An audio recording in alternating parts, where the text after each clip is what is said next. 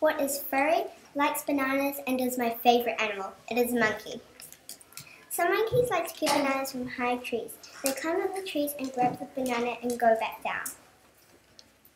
Some monkeys are wild and live in the jungle. Monkeys have to watch out for snakes because snakes are dangerous to them. Monkeys climb up trees to get away from them. Monkeys can also live in the zoo.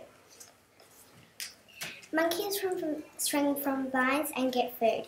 Many people think that monkeys just eat bananas, but some monkeys can eat meat, they can eat nuts and seeds. Most monkeys have tails, and apes don't, so they are not monkeys. There are a lot of types of monkeys, but it will take hours to say.